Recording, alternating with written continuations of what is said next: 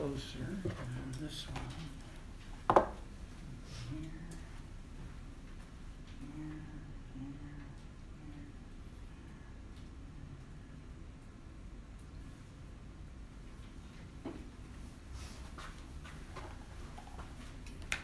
here.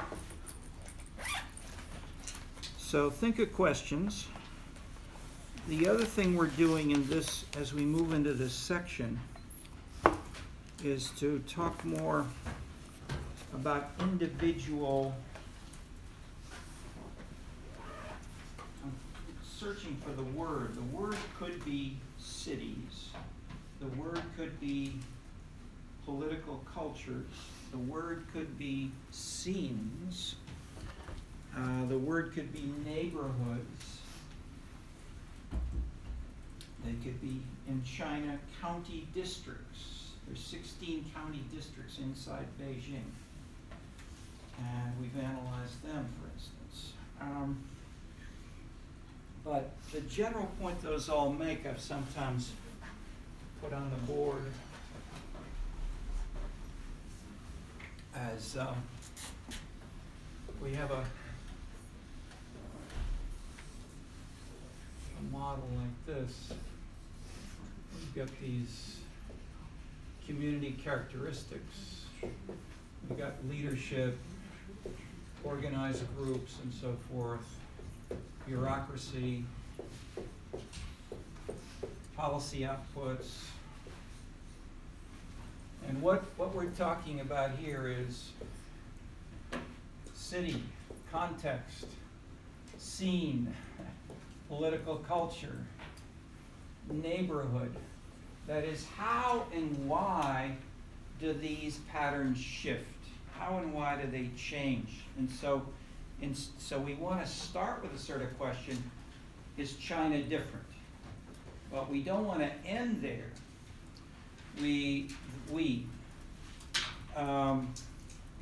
Max Weber did a book called The Religion of China. Why did he do The Religion of China? I'll ask the Chinese. And then I'll ask the Americans who read the Protestant Ethic when they were in college, or you're in the college and you're reading. Why are you reading the Protestant Ethic, and how does it relate to the religion of China? Or we had someone, yeah, we got not here today, Dali Shah. He's writing in Mumbai. I asked him if had he read The Religion of India? No. Max Weber, yes. Okay. So, why did Max Weber go to China, or read about China, read about India, read about other countries? He's trying to say, where and why does my analysis work? And what was his analysis he was testing? What was he trying to understand? He's trying to understand development, the same core idea in this course. He sometimes called it capitalism. He sometimes focused on bureaucracy. He talked on the Gothic church as a structure which was not found in other countries of the world. He talked about music, harmony, melody. This is not just making money. And so he says, what is capitalism? It is not hedonism. It's not greed.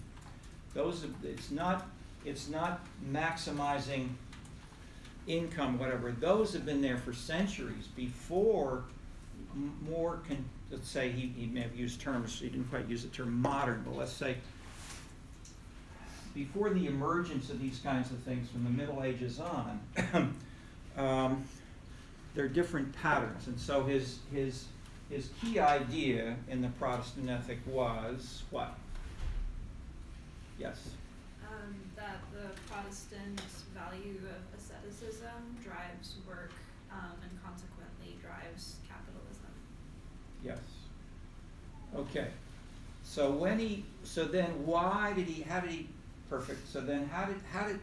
but maybe he's wrong. Maybe the Protestant ethic is spurious, and maybe it really was, there's more capital in Northwest Europe. So maybe the driver was capital, and it wasn't the Protestant ethic at all. So he didn't have the World Values Survey data. He didn't have 200 nations to play with quantitative. I mean, he would have loved it. I mean, he started coding, he started content analysis and different things, and he started lots of kinds of empirical work, but in 1900, 1905, 1918, that was impossible. So what did he do? He used a more classic German scholarly approach, and he went to some key places, key locations.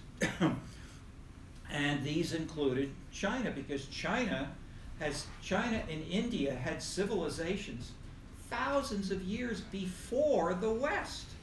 So why did you not have a continuous growth and development of China long before the West? When the people in the West, they were Macbeth type people. They were tribes fighting each other, killing each other off. When the Chinese were civilized and 1,000 years ahead of the Europeans. So why not in China? That was the question he was asking. What was different in China? And what did he answer? Chinese and Indians.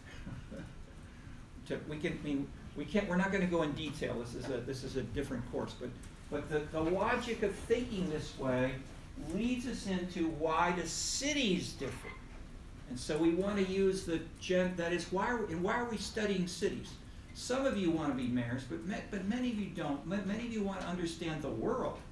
And my general point is, and I started studying cities because they are fruit flies. You can understand the world better by having hundreds and thousands of them that vary instead of only studying 1 or 5 or 8.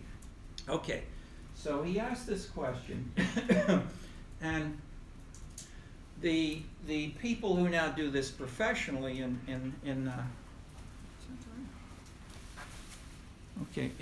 later years are sometimes called comparative politics specialists. There's a section, there's a professional association called, I think, comparative.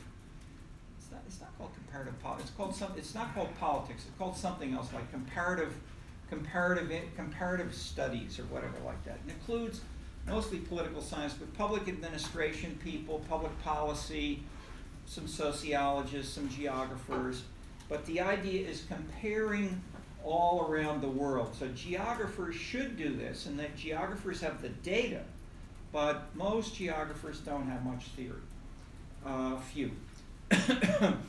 Sociologists are sometimes doing this. Anthropologists, clearly the idea of young anthropologists is you go to a tribe, and then in the old days you'd go to a tribe that no one else had studied, and you'd say, here's a brand new. Now they can't do that anymore. Everybody's reading YouTube or watching YouTube on their iPhones in the middle of the jungles of Brazil. Okay, so the anthropologists are coming back and they're studying cities and neighborhoods, and they're called urban anthropologists.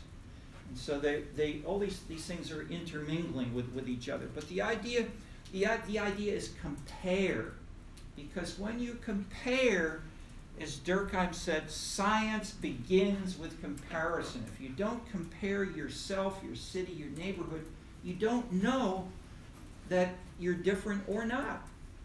And so Durkheim's phrase is one. Another way that this got specifically implemented was on a book by two smart people who worked on this stuff for a long time. Henry Tooney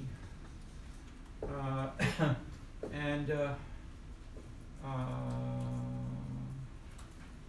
Przeworski. He had a Polish. He worked with a couple of co-authors. Przeworski, Chwarski, I'd say, but he also worked with Ostrowski. I think this was Ostrowski. So if he's Polish, this is I or Y. I. If it's Y, it's Russian. Okay.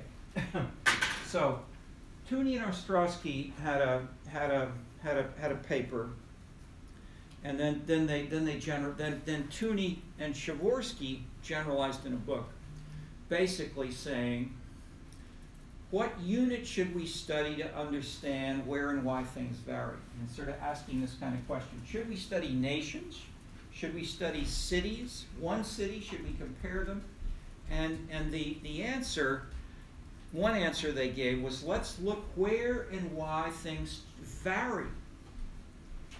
So some people, for instance, like, so last time I talked about the concept of political culture initially began with the idea of the national culture, the German culture that the intellectuals created, the French culture around Versailles, and the English who had their, so those were national cultures. However, if you look within France, within Germany, you find differences, big differences. The French, and so I say this because for decades, I did my PhD, I mean, I studied in France, did my PhD in France, lived in Paris for 5 years. I worked and argued with the French for years on this. You have two simple views. The Parisians, who see everything is the same, and Paris dominates the French system, and it's uniform. And the Minister of Culture says, it's 10 o'clock, everybody's reading this book in all the schools of France. Okay. Then you go down and you talk to the mayors, or you have a conference and you bring 5 mayors from around France, and 5 people who are doing other things, and then some Parisians and some academics and some people together, and they talk, and then the Parisians will say, yes, everybody's the same in France, and the mayors say, no, no, no. My city does not do what you say to do in Paris. Okay, and then I'll come back to a Chinese example. About the time, I'll say 10, 15 years ago, the national Chinese government, along with many other governments in the world, were saying, we've gotten too big, we're spending too much money, and we're not responding enough to citizens. And so the idea that citizens are more legitimate, we need to be responsive to within China. So what did the national, anybody heard me say this? What did the national government say and do at that point? We will fire 1/3 of all national government workers. Trump in this budget, is he saying anything like that? No, Trump is not changing anything compared to what the Chinese did. They fired 1/3 of the whole national government staff. I mean, Trump and the Republicans haven't dreamed of anything like that. Okay.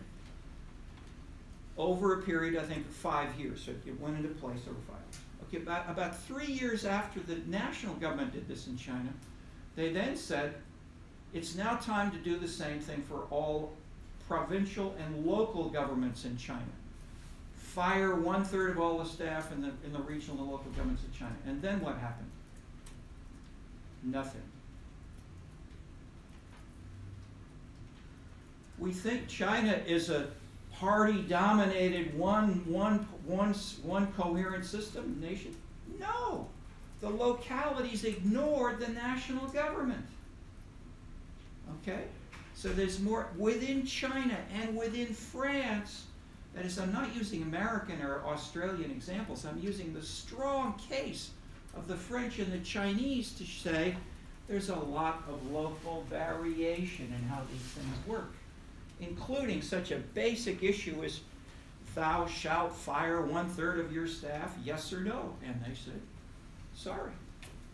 Okay. So in that sense, if you talk to the people who are there on the ground making decisions and knowing how to get around the laws in different ways, you get a very different story. This is law, letters, and society. So the law was, thou shalt fire all those workers. What the fact was, the letters in society said, no, and they didn't. Okay? So, so what do we do as analysts or policy advisors or social scientists? First of all, one of their suggestions was, it depends. We don't know at what level a decision may be made. And so these guys, no accident, were from Poland. They were from Poland under communism. They were working on these issues. We had a conference at the time when another guy, not one of these, a younger guy came to one of our conferences in the Netherlands. And he said, oh, you can't compare Poland with these Western and other countries. And we said, why not?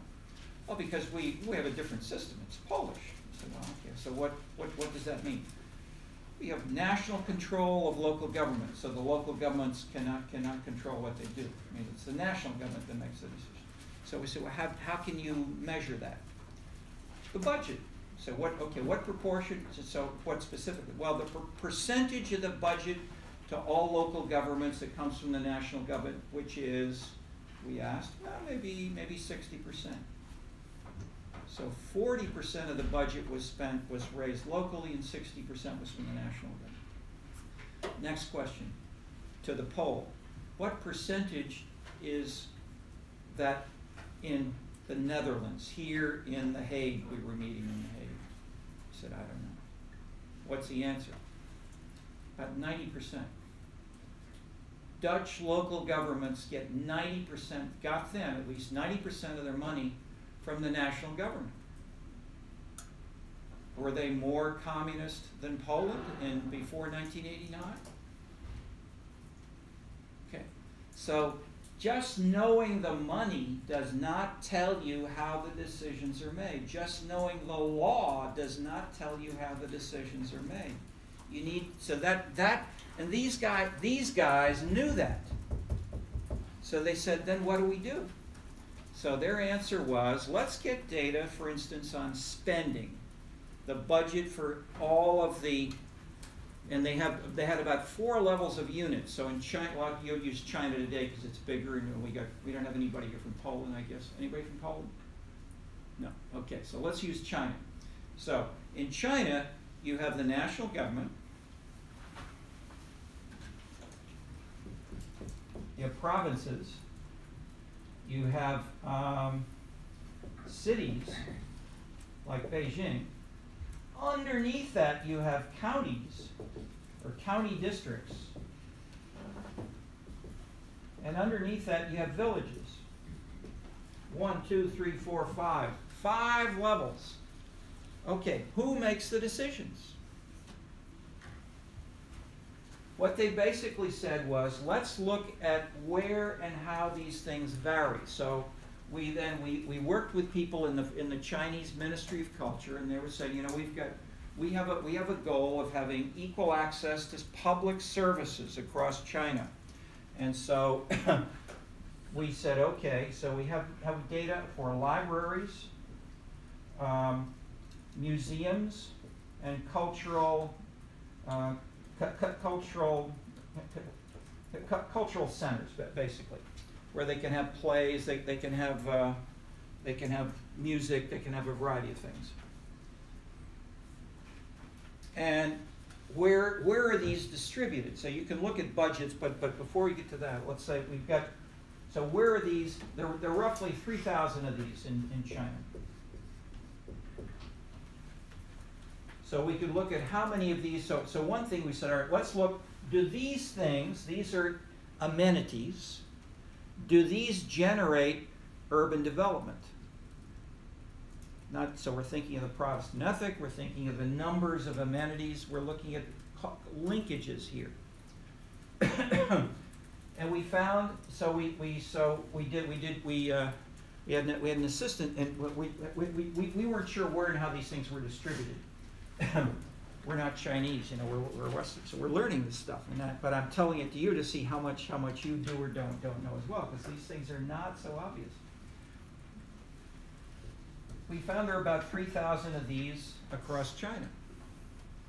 So one analysis was, does having a library, a museum, or a cultural center increase, does this lead to more people moving, migrating there, say 30 to 40, 40 to 40, 50, but we had good age cohort changes for Chinese citizens. And then changes in, I think we had some kind of change in rent or I've forgotten what the measure was, but something like income or local GNP, something like that. So we got population and jobs and income kinds of measures. And we did a regression, we found 0 impact. If you had more or less of these. 0 impact. Does that say culture does not matter in China? No. It says these are distributed equally across China, and that was step 1. So just, I don't want to go too far, but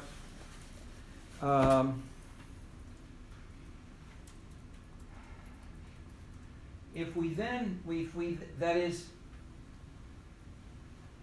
follow the Polish example as they close to what they did, the next question, so the number of these institutions is this. The second question is, how big are their budgets? Because you may have one library, but it may be a big or a small library, and maybe it has a bigger staff. It may have shows. It may have tutors. It may have a variety. So the budget. When we analyzed the budgets, we found the opposite result. So we have if this is the museum in here, this path initially was 0. When we analyzed the number of them, when we looked at so this is the number of these. If we look at the budget, it was positive. So if you had a larger budget for your library or your museum, you had an impact on more people coming to that area and more economic development. Okay. So what this example suggests is looking at the difference between the number and the budget at the local level can give you a different answer. But the more general point remembering Poland is, how much do these, where and why do the budgets change? We have in the room an expert on service delivery in China, Chinese local governments. Any thoughts on how could we answer this question? Where and why do we have variations in, say, hospitals? And how do we analyze it in this kind of a framework?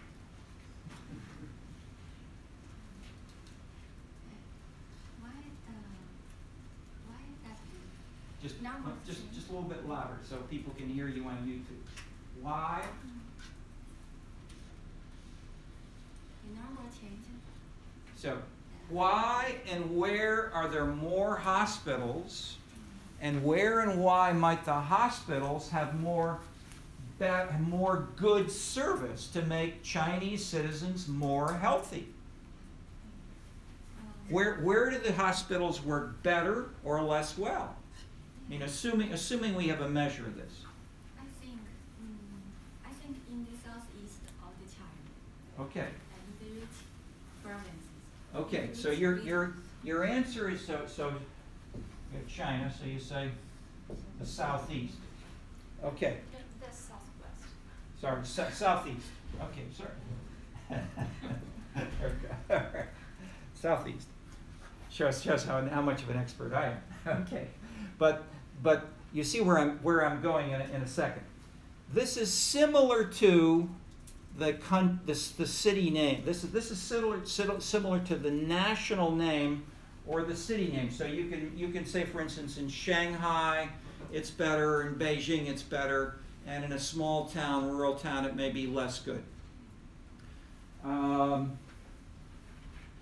That's not telling us why. See, Weber's idea is to get more at why and how does it work. So if you only say China's different, Poland's different, the Southeast is different, why is the Southeast different? That's the question. See, that's the harder question to push yourself. What makes the Southeast have better hospitals or better health? The most important reason is the local government have more budget, have more money. Okay. Okay. Well, and that mean that sometimes that is the whole answer. But even if that is true, the question is, why is it true? why does the local government succeed in getting more money? See, so over here, so it's. I mean, each of these questions, in a sense, are the answers, and questions are right and wrong. That is, we're trying to dig deeper, to push beyond the simpler and to get to more subtle answers. And you've heard me say this quickly in this class, that in the last 20 years, we've got, or say, I've talked about Max Weber. Max Weber had 3 or 4 countries. So he discussed national and local differences. He had, I mean, he's a brilliant guy. He saw all kinds of things that others did not. But he did not have these kinds of data. Now we've got tons of data. We've got data for all of the, we've got for many of the provinces, cities, counties, and villages in the southeast, southwest, center, and so forth. Why and how do they vary? We can analyze more subtly. Yes? I think before 1980s, the central government in China control all of the resources in the society, including political, social, and economic resources. But after 1980, the local government have more and more power to make decisions and to control resources. Okay. How do we know how much it changed in 1980, 81, 82, 83, 84, 85? How can we measure that more precise? I mean, that is, you're probably right, but how do we know how much that explains? How big were the changes? Are there any data? And what data? Maybe after 1990s, because the tax policies have changed. From what to what? Tax Yeah. policies Yeah. have changed. Right. But what was the new tax?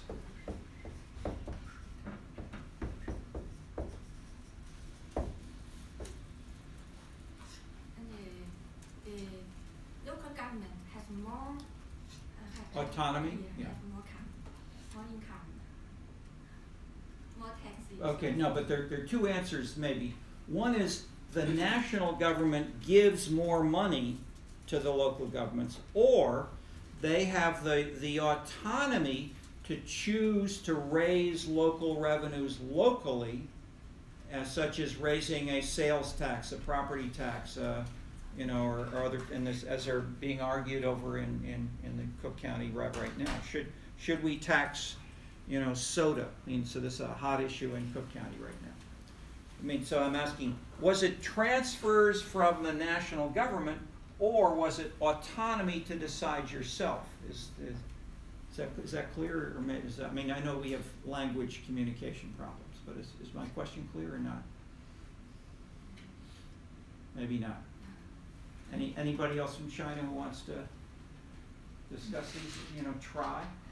That is, that I'm used to working with 2, 3, 4 Chinese experts, and often nobody really knows. And so it's not as if there's a right or wrong answer. And so we've gotten new data and new analyses because we're building on this. We've been building on this for over 30 years. We've had this kind of conversation. Yeah. And the other important reason is that there are more private companies developed In the southeast. In southeast. Okay, so now that's a new variable. See, that's not the region. Private companies could, and so if we're doing a multi-causal model, we could put in private companies, and then we could put in budget, put in tax, or say maybe here we could put in things like, say, come from the national government. We've got intergovernmental revenues can be coming in and enhancing these paths. But we don't. I don't want to. Yes, we want to get to this, but I also want to leave you with 1 or 2 clear, simple points as well. That's okay.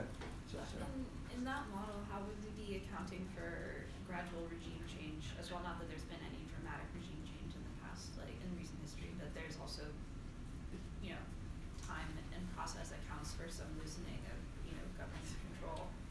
And- And Yeah. I mean, it could be an increase in dollar, in yen transfers, rent transfers in money. It could be a change in civil rights, political tolerance. It could be a change so yes, I mean, all these things could be fast or slow. So you don't need a revolution to have these things change. right, but just like say if we were to try to say, okay, what was the role of these like private companies, right? How would you like control for it? Like how would you isolate that effect and control for just In France, for example, when Mitterrand in 1982, I think, became president of France, he formed a government, as I said, in the first class or second class, with the communists. So the communists and the socialists nationalized many private companies in France. And so the whole net French labor force went from being 20% government to 40% government in 1 year. It was not a revolution. It was just a change of power at the national. So these things can go up fast or down, or that is so. If you have, with using the same kind of numbers which they have, you can have the percentage of the. If we had something like a local GNP, which is private or public, or which is in the service sector, or industrial sector, or manufacturing. And the Chinese collect a lot of data on that. That is, they've got. I mean, the official perspective of the Communist Party is the economy drives everything. So they got lots of economic data. We have 2,000. We have over 1,000 variables. We have the number of vending machine repairmen in each county of China, just as an example of how refined the data can be. These are standard Chinese census data. Vending machine repairmen. That's subtle. So you can have, how much are those? So yes, those are okay. But let me. I want to make clear and simply one basic point about levels. How do you deal with where the change is? Is it national? Is it regional? Is it local? Or whatever? And the simple answer, which they basically said, was look for variations. So that is, if you have every city in China has let's say one library and their budget is 100 per person, then they all have an identical budget, basically. If they're the provinces, say, has 500. If all the provinces are the same, there's no variation from province to province or city to city. But if you then go to the county, and then if you go to the county districts, and you find that these vary from, let's say, 50 to 200 per person, then we say, aha, here is variation. So let me, I'll give you, example. I'm trying to use non-American examples because everybody knows, in a sense, that cities differ and neighborhoods differ in the U.S. But everybody thinks, especially the people who teach and write laws and public administration and public policy in France and China, they think mostly, and they write as if it's a unitary system.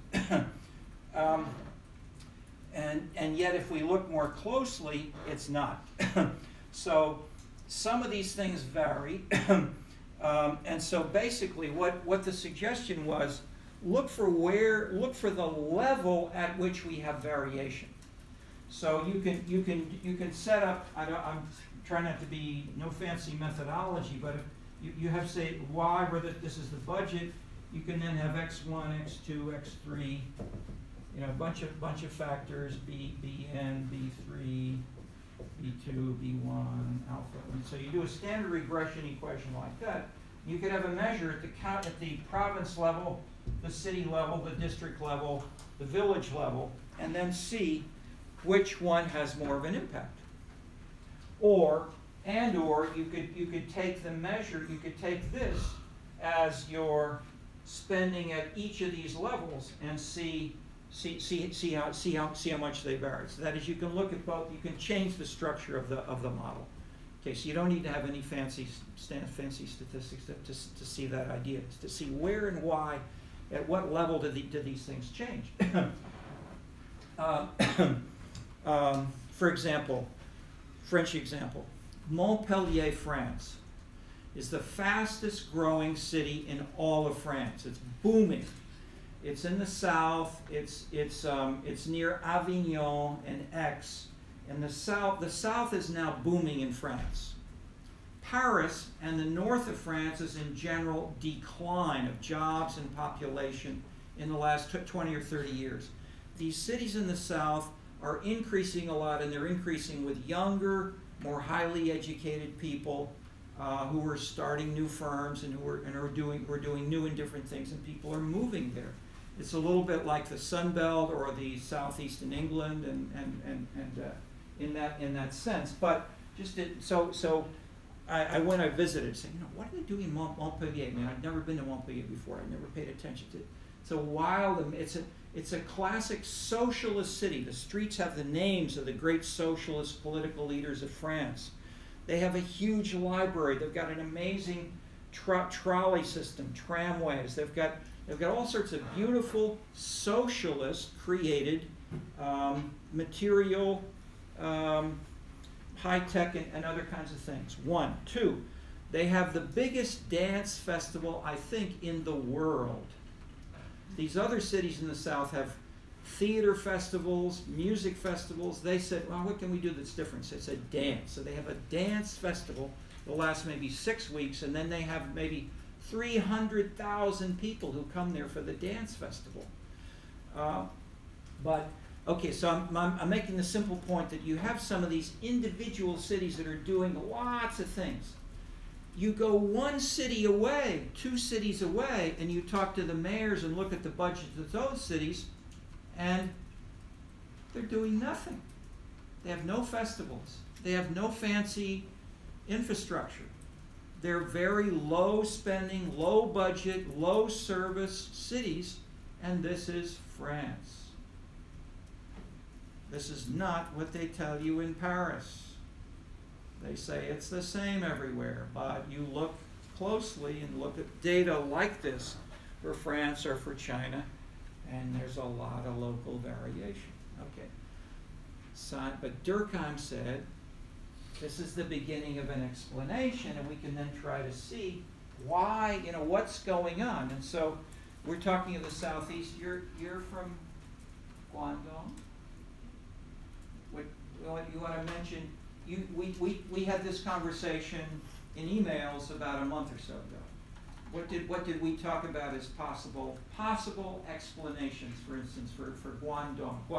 Just tell them briefly about Guangdong and why might it be different from the rest of China. For development of the city? Yeah.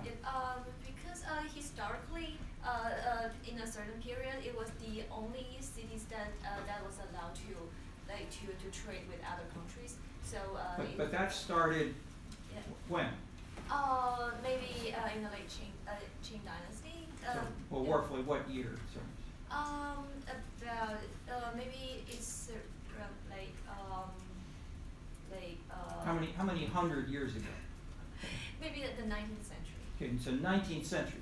Yes. So a long time before Mao is the point. A long time before Mao. Okay, Yeah. okay. So yes. But then under Mao were there changes as well. That is it's an open trading, external oriented, and so I'm just asking you to repeat what might be 5 different factors that could have caused this today. That's the interesting question. What might be what are possible reasonable factors that you and I are not sure how to choose them? So one is history in a sense, or tradition. Yeah. Related to sort of openness, a spirit of openness, which might be related to proximity to the ocean. So it's easier to have trade through ocean contact. But also, was it on the Silk Road, or communication over land to go to other countries? Maybe not over that, but through the sea. Okay, so through the sea. Well, what else? What might be other factors?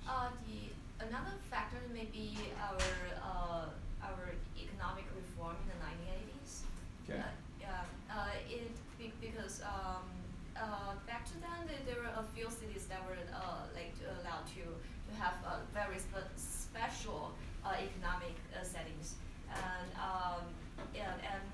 and very important one was located in Guangdong, in Shenzhen.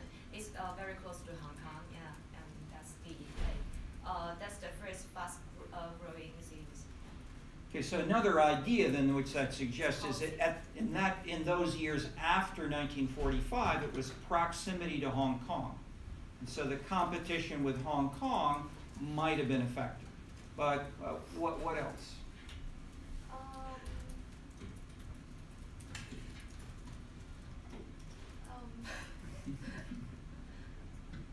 Maybe the population that's led by the Okay, factors. so the point is, we can make a list of 5, 6, 7. I'll tell you just one more which amazed me. I can't remember how many years ago this was, maybe 25 years ago. I had a group call me up from UIC which said, you know, I'm hosting a delegation of Chinese. Can you come and talk with them once or a couple of times and maybe have dinner with them? I said, fine, so I went. There were maybe 80, 100 of them. They were all about 35 to 45 years old, smart young men, young middle-aged men, and chosen from all over China. These were up-and-coming policemen. They came here to Chicago for, I think, 6 months. They had internships in the Chicago Police Department. They had courses at UIC. They had visitors like me who came and talked with them, and so forth. Why were they here? They were preparing to become the police leaders of Hong Kong after Hong Kong became part of China. So, I mean, who would have imagined? So if you look today at why and how is police delivery, that is, we have this Hong Kong protests and demonstrations in the last 1 year or so, big stuff. You know, it's in all the news. The police, the Hong Kong Chinese police, are also handling it in a very delicate way. They're not just coming in and arresting. It is not a Tiananmen Square. They're not coming in with guns or tanks or whatever. It's being, I mean, I think for something like 1 month, the police just said, you know, demonstrate if you want. Okay, so my simple point is service delivery is subtle, and if we try to explain why and how it emerged, one factor is the training of the staff. And I would never have thought of suggesting that except because the Chinese did it, and I happened to see it sitting here in Chicago. And this training was going on maybe 3 to 5 years before Hong Kong was merged with the rest of China. So people think longer term in China not always, but sometimes in this example. All right, okay. So what we're talking about, or the bigger theme we're talking about in multiple ways, is where and why do these variations come in? How can we explain them? And that is, so you hear us. We can think through some examples that other people may have talked about: tradition, geography, climate, transportation, access, and so forth. But then how can we test them? How can we assess the evidence? And what I'm getting at here is if you get data at the village, the county, the city, these levels, and you can see at what level are there variations. And if you find that the only variation is at the county at one level, then you can say, aha, let's focus on the people who are making those decisions at that one level, and not try to say it's at the province or the city or the village. It's really the county district level. But similarly, what then has happened? Let me throw in one more example of what has happened in the U.S. and around the world since the two big dates I've talked about repeatedly in this course, 1968 and 1989. What's happened everywhere since 1968 and 1989?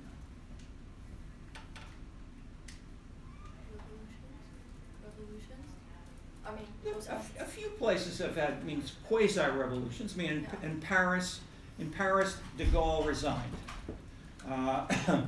But you certainly had demonstrations.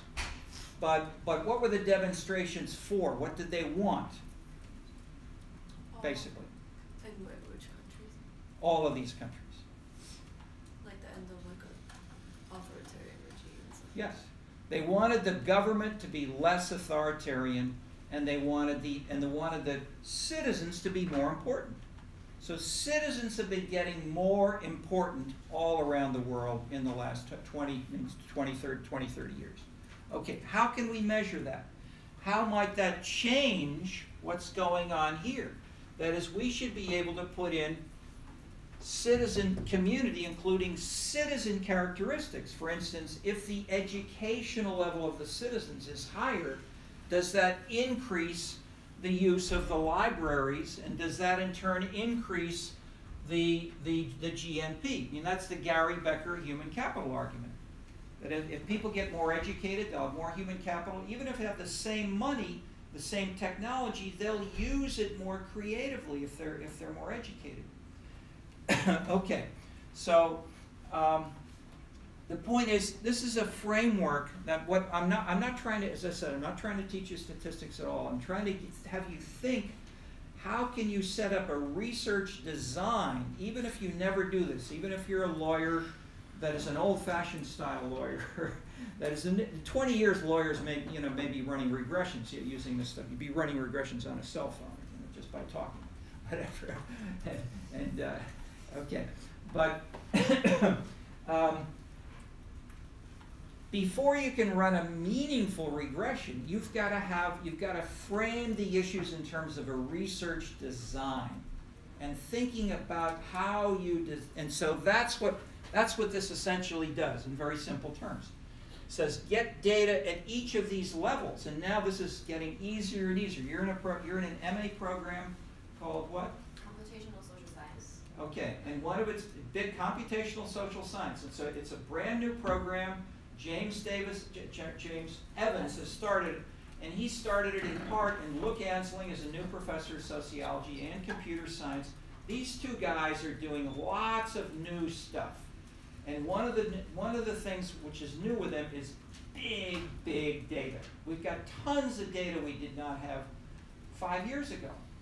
And you can download tons of stuff from the internet now. And you can download Twitter tweets. So we had Ben Picker in a class last year. He's an economics student in a college. He said, yeah, I downloaded 750,000 tweets from all the city council members in New York, Chicago, and LA, and it took me 15 minutes. 15 minutes. I mean, in the old days, you'd have 20 research assistants, and they'd code it for 6 months, and you'd get, 250 or something like that. All right, so now we've got 750,000 in 15 minutes. The question is, how do you use it? I mean, how do we structure it so we can meaningfully analyze those data to answer the bigger questions that Max Weber and Marx and others are talking about? So one point here is, go beyond the names of the countries, go beyond the names of the regions, and try to find analytical variables like human capital, amenities, or types of amenities, and then match together, at least posit potential if we have more citizens who are more highly educated in Guangdong, and they have more trade, and they've historically had more trade, and they maybe have more capital, higher budgets, and they have maybe more tourism. We haven't talked about that, but maybe tourists bring more information and more of a sense of comparison with so tourism. So that is, we can then measure how much each of these variables may explain across 3,000 county districts in China. And the same thing in Poland, the same thing in France. And basically, we've been doing this now for over 30 years with people. And we're now working with people in 35 countries. It's called the Fiscal Austerity and Urban Innovation Project. And we published, what is it about? I think we published 50 books when the New Political Culture came out. So, you know, we're not counting anymore. We probably published 60 to 70 books. And this has in turn led to the Scenes Project. But basically, this is the background, which is the core ideas and the data. But a critical part of it is the people. That is, we learn from every conference, such as the exchange between the Dutch, the Poles, the Brits, the Americans, we're French, we're all there talking to each other. And we'll often not really know what the answer is. We'll often disagree. We'll sort of articulate what we've heard in our own surroundings. And then we say, well, we don't really know. Why don't we compare? Let's run this in Norway, in France, and Poland, and let's meet again in 3 months and see what we find. So we meet in 3 months. Look, here's what I found. So then we learn. Okay, so it's been 50 books later. We learn more and more. Okay, so look at where there's variation. Let me now bring in link this to two readings in this section. First we talked about last time is Vildovsky. Okay, so Vildovsky was probably the most talented political scientist of his generation. He was a student of Robert Dahl. He was founder of the School of Public Policy at the University of California, Berkeley. He was professor of political science, and as I mentioned in the beginning, first half of his career, his theory was incrementalism, that government grows incrementally. So your question was, what if it grows incrementally? And the answer is, Vildovsky's answer was, that's the way all governments are most of the time. They just grow like that. No story, nothing fancy, etc. Then along came 1974. So this is after 68, but 74 in California. What happened in 1970? I got the date right. No, 78. What happened in 1978 in California? Who's in California? Nobody's from California? Okay. You all should know this wherever you're from, including China.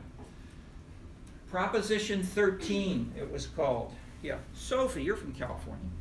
I lived there for like a year, but yeah. Okay. Prop 13. Okay, why is this important? This completely changed Vildovsky's paradigm of how to do political science and of his very successful career. He was doing Hannah? Okay, Hannah. Is this the tax reform? Yes. Yeah. No, Prop 13, as I mentioned here briefly, it was a referendum. It's easy in California to initiate a referendum. You have something like 50,000 signatures, and you can put it on the ballot. And the critical point is, it is then binding on the government to say, if you have 50% of the votes say do this, the government must do that. That does not happen in most of the world. You may have so-called referenda elsewhere, but they're serious in California and sometimes in Ohio school districts. Okay, so Prop 13 basically put on the ballot, we say we will cut property taxes by half on every home and a building in the state of California. And so everyone, Jerry Brown was the governor, the political parties, the civic groups, the League of Women Voters, everybody. And so they went around in Oakland, California, and they put up signs. If you vote on this Prop 13, this swimming pool will be closed, this library will be closed, or we will have to curtail services, etc. This hospital will have to reduce the people it gives shots to, and so forth. And what did the citizens of California do? 66% said yes, cut the taxes.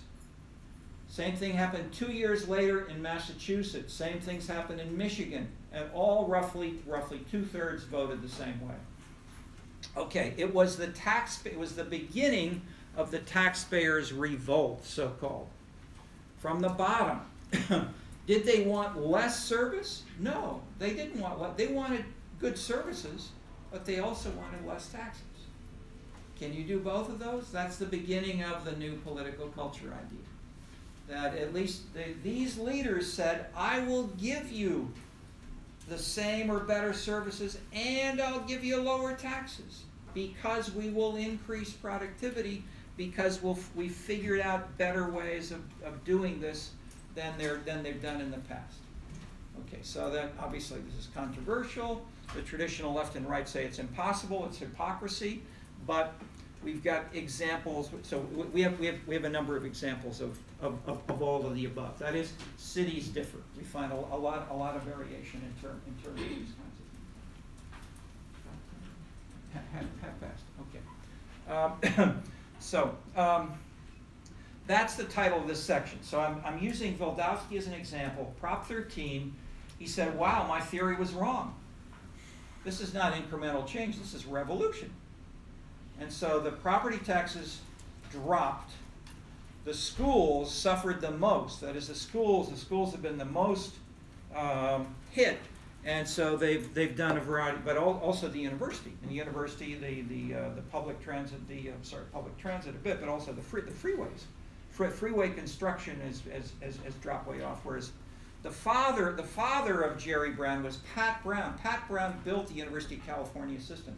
He built the California freeway system, and his son supervised, the opposite, cutting away back. But so, what did Wildowski do to deal with this conception? It's a little bit in this paper, but I'm telling you more, and I've already told you little bits about this along the way. Anybody remember any pieces who want to?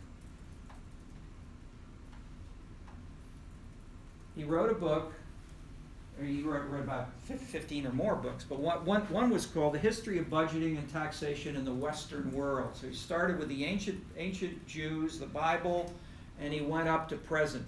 He wrote it with an historian who knew more of the historical stuff, but he said, how did the political culture change? And did he talk in terms of the nation? That is, as he did this, this was one book he did. A second book he did with another woman who was a top, probably British anthropologist, was Mary Douglas. She worked on food and culinary style and so forth. And they wrote a book together called Risk and Culture. And with Mary Douglas, he developed an idea that there are 4 kinds of political cultures. And one is slavery, one is bureaucracy, one is market, and the other is sort of, I've forgotten what this is, but basically 4 types of strongly different political cultures. And these he basically used to reinterpret the whole history of the world for 2,000 years. That is, instead of saying in 1850 this happened this way, he tried to say which moved more toward a market or away from a market, which moved, and just a point 1 is to label. Point 2 was these styles fight against each other, that you have more market because the market is fighting against the bureaucracy. The bureaucracy in turn is fighting against slavery or authoritarian styles. So each of these 4 may exist in different, within. So when he wrote about the ancient Jews in the Bible, I mean, his main source for everybody was the Old and the New Testaments. But instead of saying so Max Weber wrote a book called Ancient Judaism. Wildowski wrote 2 books on Moses alone while he was writing this other book, and to show clearly that the ancient Jews went through many, many changes of political culture inside Israel as they fought each other and as they changed as they were then invaded. That Jerusalem was destroyed again and again. It was burned. They had ethnic cleansing. All that stuff was going on again. And so no nation, it went from slavery to bureaucracy to market to this and back and forth across individuals and so forth. Yes? No, it's just a joke. Okay. All right. So we can go into that more, but I'm giving you enough there to maybe encourage you to read and think about And we've talked a bit about political culture in the last section and before that. Let me say just a word on oh, sorry, no, just related on it. I got the words which you all should know at least a word or two. That is, we contrast within the U.S. the regional differences, and I have here, mine eyes have seen the glory of the coming of the Lord. He is trampling out the vintage where the grapes of wrath are stored. He has loosed the fateful lightning of his terrible swift sword. His truth is marching on. Let me see.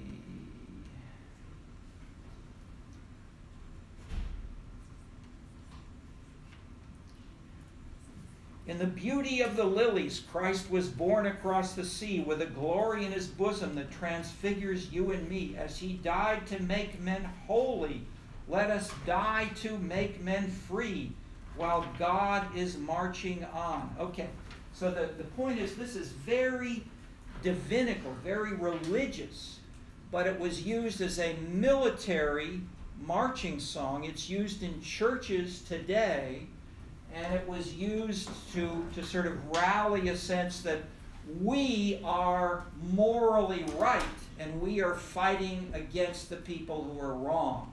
So the point is where and how does a sense of we're right and just get infused? And that really is the idea of political culture, that each of these four say, if you want to build if you want to have equality after 1789 in France, we must abolish the aristocracy, we must abolish the uneven distributions which the church and the nobility, the local nobles, have been stealing the money or using it for themselves. We must instead have the French Republic.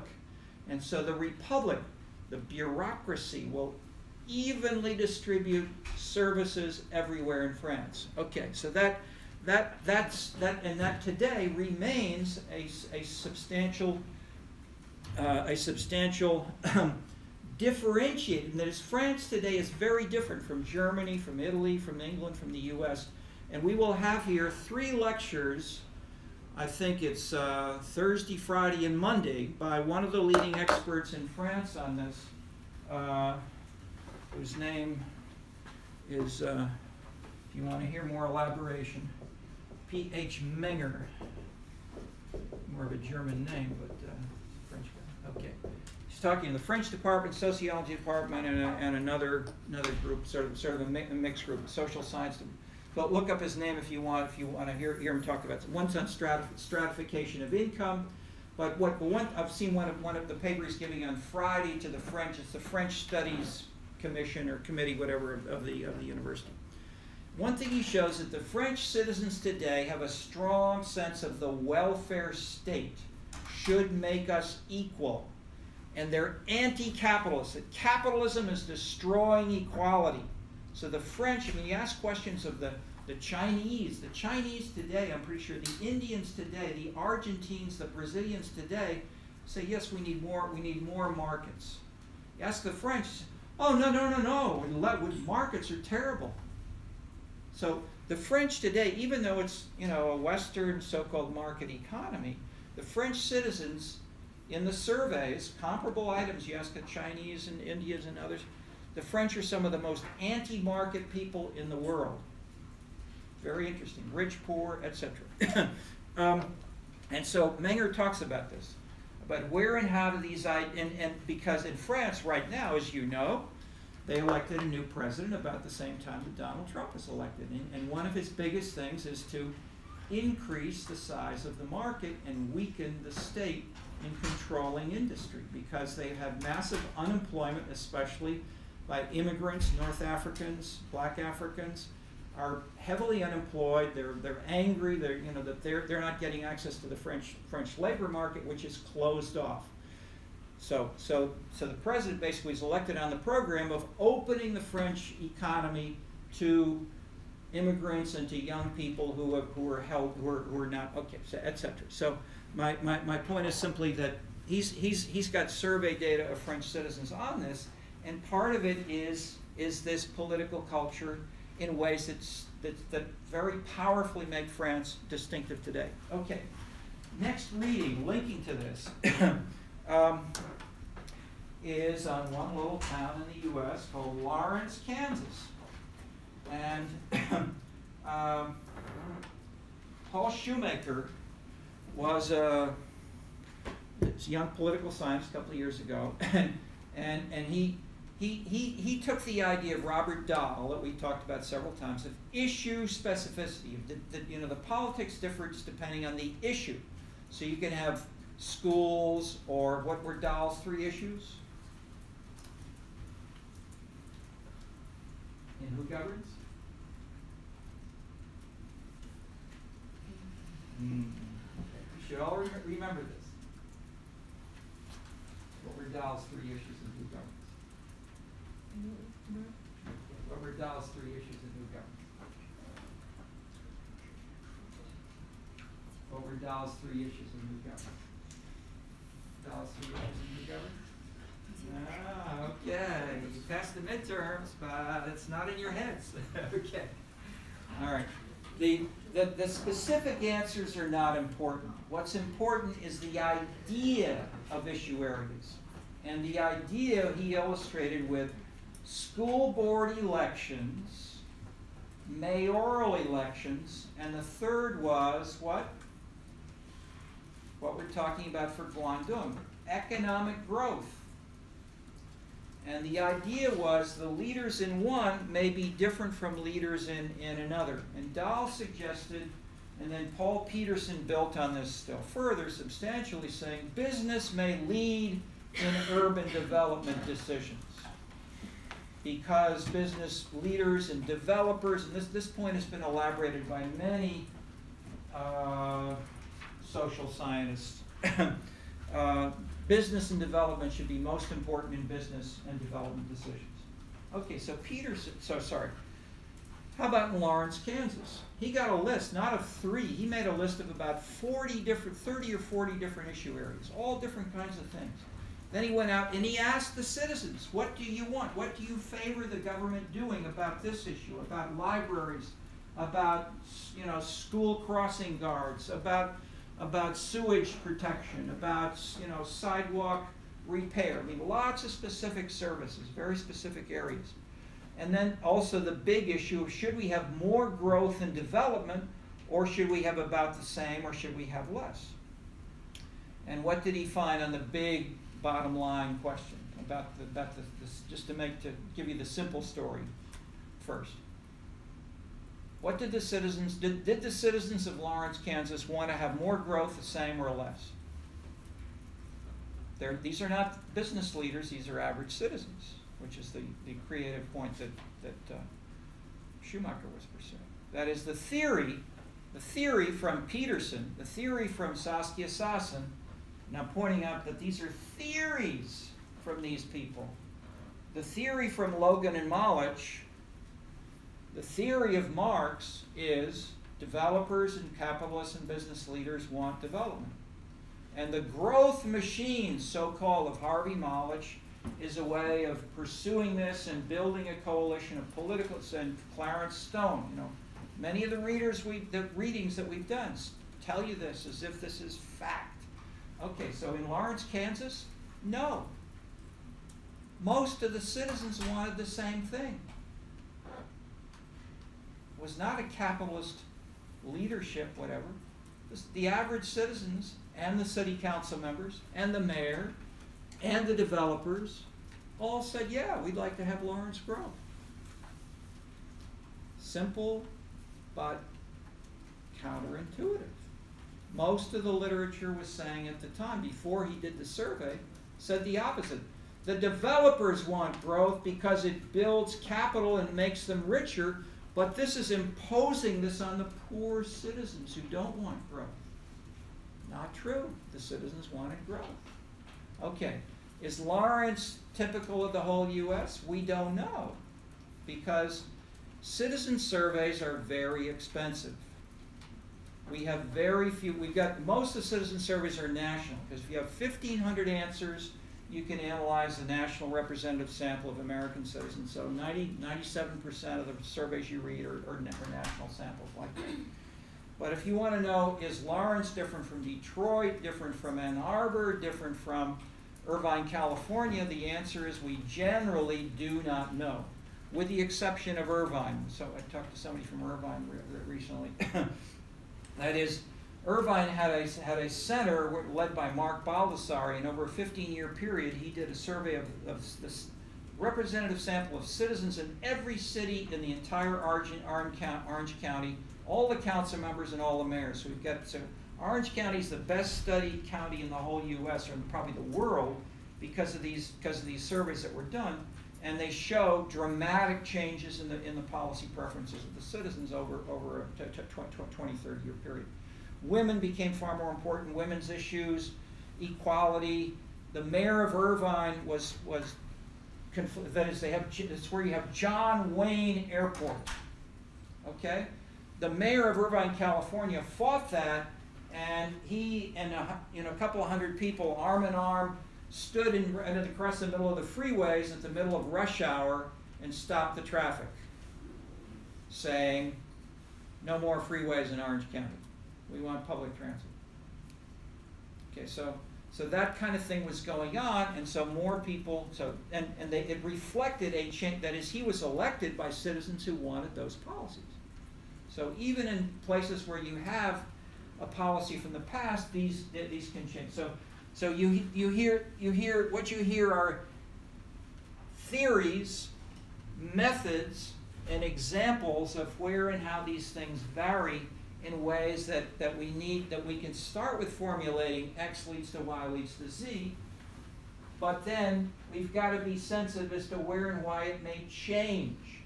And I'm simply saying we don't just need to treat this as idiosyncratic or there's no science or every city is unique.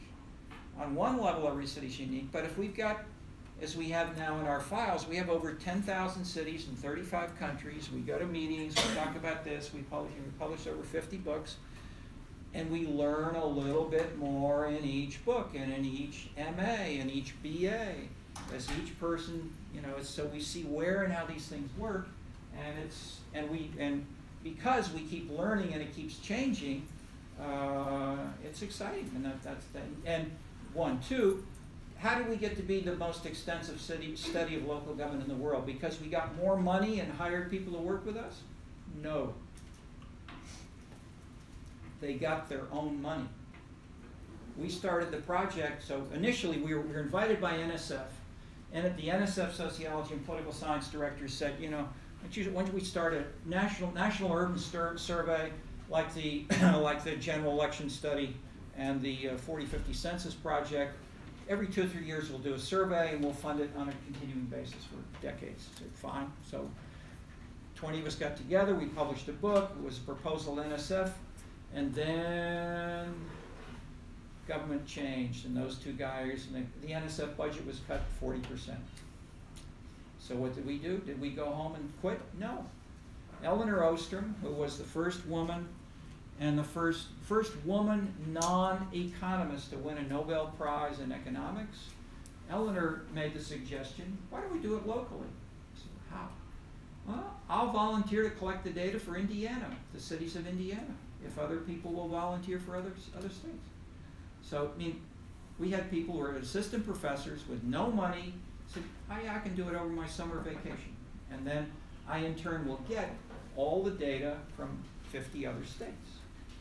So by breaking it up into 50 pieces, having 50 participants, sometimes people would do 2 or 3 adjacent states and so forth, getting a little bit of money from, for instance, we got money from the Institute of Governmental Studies at the University of California, Berkeley. We got money from the University of Virginia, etc. So we got some local or regional grants like that, but small. But the key was a collaboration among people who volunteered and who wanted to keep analyzing and making sense of this and meeting and getting bigger and better data than we ever had in the history of the whole urban area. Okay, so with that, basically we've got some key points. I mean, I can fill in a lot more, but I've been talking almost nonstop. Why don't we have a little bit of discussion along these themes and see where you want. That is where we're going to go in the next section. If you look at the readings, we've got contrasting types of cities and leadership patterns. That's our next big section for 2 weeks. And so we'll deal with some of the big famous examples, Chicago, New York, New Haven, and so forth. And we don't have as many as we would like internationally, but I try. I've sometimes, in several courses, not this time, we've often had a Chinese teaching assistant, and at the end of each class I would say, how would it be different in China? Okay, if we don't have a Chinese teaching assistant, we have 1, 2, 3, 4, whatever, Chinese participants, and several pretty, I mean, your English language is your main problem, but you've got lots of stuff in your heads, and we can draw on China and other people in the class, as well as the studies and the data which we have. But for now, discussion, questions and reactions to any of this. And some of you are working on things like master's theses and trying to figure out, what am I going to do a master's thesis on? So, go ahead. Just a general question, because as you mentioned, when we need to find variations, we need to do the comparisons. But actually, if we compare two cities or several cities, but they have many aspects that's different. So how to control all the confounding factors and something. This says B1, B2, 3 over to Bn. So there are so many things there are different. Edward Glaser, the world's leading urban economist, and his fellow that is the economist from about 1850 to 2000 said, we're not going to study happiness. That's too complicated. We talk about preferences and utility, but we're not going to study happiness because there are other fancy reasons. Since about 2000, maybe 1990, that's completely changed. The economists are studying happiness a lot. And Glaser has done a paper where he has, I think there are 150 independent variables of the causes of happiness.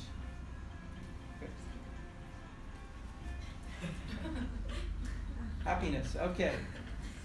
Music increases happiness for some people. All right. So he had measures. He had, in addition to income and education and occupation and age and race and so forth, he especially found that is the most important variables in the 150, as he pointed out, were not the classic economic variables. They were things like, are you married? Are you happily married? Do you have children? Are you in a church? That is, people who had more social connections tended to be happier. Not always. I mean, this is, again, most of this is social science. Most of put in 200 variables, and you usually explain about how much variance? 15%. Okay, so in general, 85% is still not explained. But the point is, if you get up to 15%, you're doing it. And it's not that there's anything wrong with social science. It's that people are complicated. You talk about the Chinese, but as you know, there are many kinds of Chinese. Okay. Yes? A different topic, but going back to Shoemaker, so he says, at least in the part that we were assigned, he talks about some differences between bigger and smaller cities, but doesn't really define kind of where that cutoff is. And I was also wondering if he talks about ever a mechanism for what would cause those differences. For example, he talks about how utilitarianism kind of predominates in policymaking more so in smaller cities, and then justice kind of crops up in bigger cities. Does he ever put forth a mechanism for why that is? Good question. This is predominant. This is mainly a case study of one town. Mm-hmm. Elsewhere, he and I and another guy at Kansas did a forgot what it's called. It's a Setups Manual, S-E-T-U-P-S. It's published by the American Political Science Association. And it was a comparative study with data which we made available, something like 200 variables, a little file to any person in a usually political science course. So students could analyze that themselves. So we had propositions in that little report, and that in turn built on the earlier things which you have read in this course, especially the book called Community Structure and Decision Making. And that book in chapter 5 has about 25 propositions of exactly the sort, or almost exactly the sort that you're talking about, as does the book called Scenescapes. So Scenescapes has the difference between Scenescapes and this is instead of studying cities as in the earlier work, we go down to zip codes and individual citizens, and we include, and so the other revolution is, since the time of that book, the whole field, including I, have added political culture. So in the 1960s, community power people said, I'm studying power. And they didn't know about culture. They didn't talk about culture at all. They didn't talk about religion. They didn't talk about, beliefs in a systematic way. Since then, we've added that. And so these are the 15 dimensions within Scenescapes, include things that are closer to utilitarianism or moralism or equality or justice and so forth. That is, those kinds of values have become more articulated by why has this happened? I would say the many things, but the simplest answer is citizens have gotten more important. As citizens have gotten more important, they have said, I want those political leaders to respond to my values as an average citizen. And if you get to equal 50%, women tend to be more moralistic around the world, or that is to talk more in terms of these ideals explicitly, and to say, so in that sense, and not to have a segregated kind of set of moral standards for people and families and young and old and political leaders. That is, the old view was, political leaders, they're like gods. They can do whatever they want in their job. But this new idea is closer to the New England moralism. The New England moralism basically says we're all equal, and our values as a church, as a small town, as a community should also apply to. And so in 1789 they said the king doesn't do that, we'll chop his head off. We want more egalitarianism. Okay. So values have come in more explicitly, and and as have measures of those values. And so, yes, if you and this is how the big data has changed modeling. That is, if you only got one case or 50 cases, you think in terms of 5 or 6 variables. If you've got 45,000 zip codes in the whole U.S., you can have 200 independent variables if you want. So you can control all sorts of stuff that you can with a smaller n. So the framing, the research design can change as we get better data in answering your questions. Okay. Onward. We'll see you Monday.